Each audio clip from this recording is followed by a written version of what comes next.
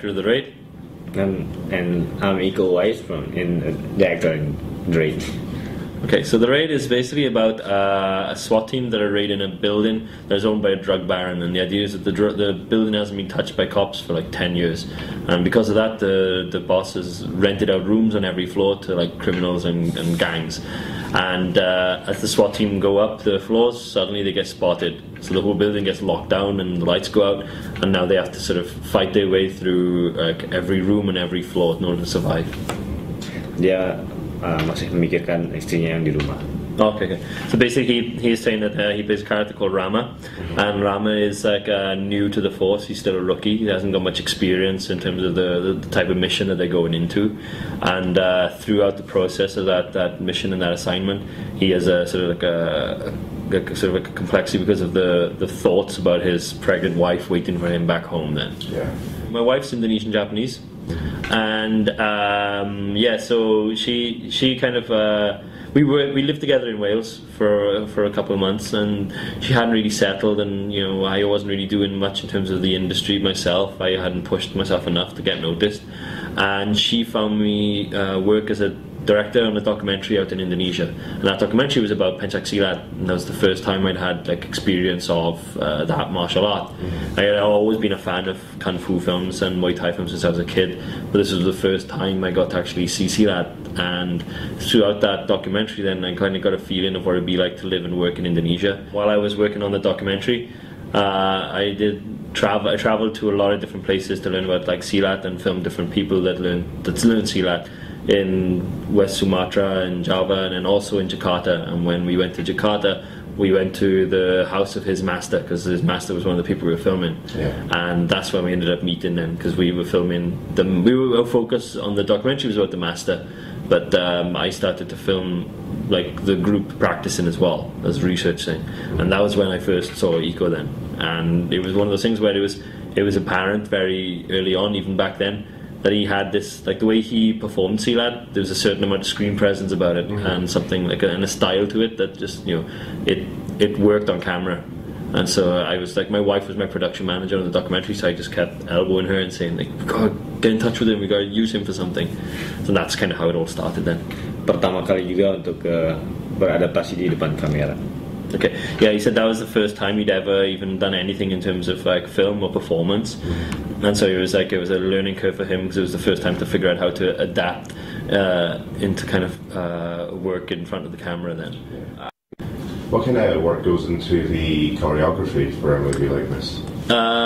For the first 3 months of every project, this is before pre-production even. It's just me, Iko, and Yayan. Yayan's the guy who played Mad Dog in the film. And the three of us will just get together in a room, and I'll have a handy cam, and then I'll give them like a rundown of every scene, every fight scene in the film. So they'll know the props, the opponents, the location, the skill set of the fighters as well. Like, are they really good, or are they disposable? What the weapons are being used, and what's the tone of the fight as well. How aggressive is it? And then once they have all of that background detail and those little bullet points along the way, like, oh, you lose your weapon here, you pick up the guy here, that kind of thing. They then fill in the gaps. So then they kind of like come together, and with the design, like the individual movements, like the elbows and the kicks and the blocks and the punches. And they'll present all of those to me, and then we'll work together to figure out the structure for it, so that we have these like moments where the fight scene rises and then drops and rises and drops, and it keeps like a dynamic movement to the fight scene. Then we take like a flat wide shot of that entire fight then, and we have that as our reference point. We go back, we shoot again using a handycam, but this time we shoot the entire thing shot for shot. And we actually make exactly as it would be in the final film. So we know every edit decision, we know every angle, we know every camera movement.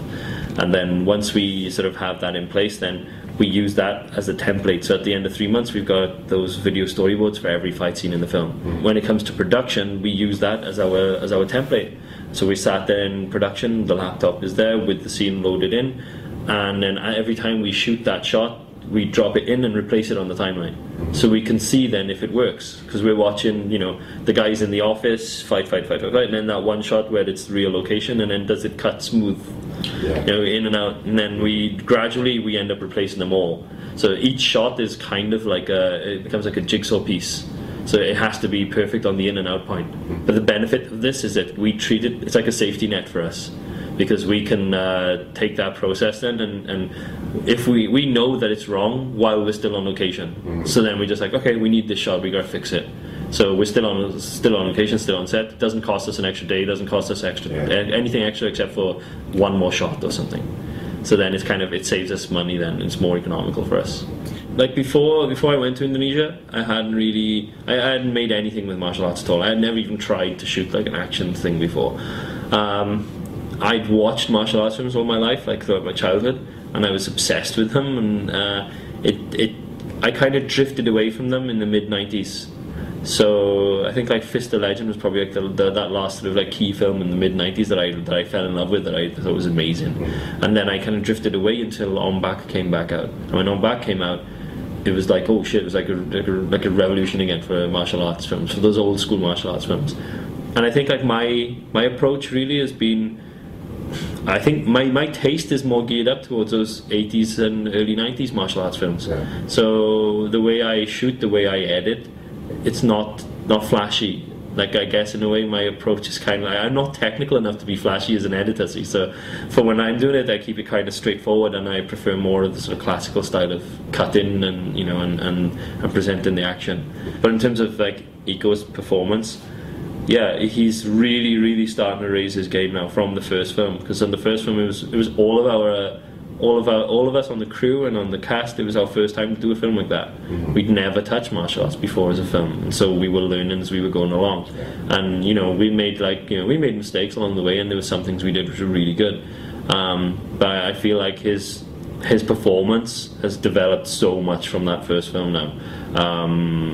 The way he handles, like, you know, like the fight sequences especially as well now, is so much more complex and so much more detail in the choreography as well. Oh, okay. Just like untuk jadi preparasi sama, tapi supaya untuk mentalnya lebih susah untuk drama. Okay. So basically what he's saying is like when he prepares like for the action scenes, like him and Yayan, the other choreographer, they prepare ready for it. They have to kind of like do lots of stretching exercises and, you know, warm-up sessions before we start fighting to kind of get that adrenaline going, to get them ready for that kind of fight, and to kind of focus on each movement and everything they have to do in the fight sequences. And then he was saying then for the drama, he almost has to kind of build his adrenaline up even more, and relies on like Yayan and also myself to kind of get himself prepared for it. And that he finds the drama much more difficult than doing any of the fighting, because for the drama it requires like a different process, a different sort of, you know, mindscape for it. And so he actually gets more nervous doing drama than he does for the fighting, because the fighting is kind of second nature to him now, but the drama is still like looking for that feeling in the character. After Miranda, we wanted to do a different project first. It was a much bigger, more ambitious scale film, but the climate for finance for film in Indonesia was pretty bad at the time, and it kind of still is now, really. And what happened was we looked for money for about a year and a half, couldn't get that film up off the ground, and after a year and a half, like, I was just sick of being in the office, and, you know, and I felt like we needed a second film to keep Iko's name known. And so The Raid was basically a backup project. It was like a plan B. I started looking at, you know, watching a lot of films for research purposes, so like Die Hard and Assault on Precinct 13. And then one of the key ones was actually a music video, Roman Gavras' music video, MIA Born Free. And it's such a great music video. I loved it so much. And that kind of gave us a visual style then, and that kind of gave us this sort of like this leaping off point where like we'd show that video to everyone on the crew. Like when it was pre-production, we were recruiting people in. We were like, yo, watch this music video. This is the tone that we want to go for with it. So yeah. You're already talking about the follow-up, which I think is Thug. So the Indonesian title is called Barandal. We don't know yet for the English title for the sequel yet. But yeah, Momentum Pictures have also picked it up as well in the UK, so we're looking forward to seeing what they're going to do with it as well. And we don't know what the English title for the sequel is going to be yet, but the project is the script for that one that we couldn't get the finance in place for, that led to us doing The Raid. So that we were developing The Raid, and I looked at that old project and I was thinking, what can I do to link these two together? and so I decided to kind of make this one work as a direct follow-up, as a sequel to it. Yeah. So we changed the lead character to be the continuation of his character, and so now that's where the sequel is going. But we're gonna start pre-proing that this September, and then start shooting in January then, with a view to kind of get it ready for sometime middle to end of next year then. My immediate future is to do the sequel to The Raid, and after that I want to prepare to have something ready that I do outside of Indonesia then. And the idea is that like I'll do one film in Indonesia, one film outside, and go back and do a film in Indonesia as well. I got like 5 or 6 projects that I want to do with him in Indonesia again, like, you know, more ideas of finding different ways that he can beat people up. So fingers crossed we can kind of find a balance between the two. Well, thank you. Thank you so much.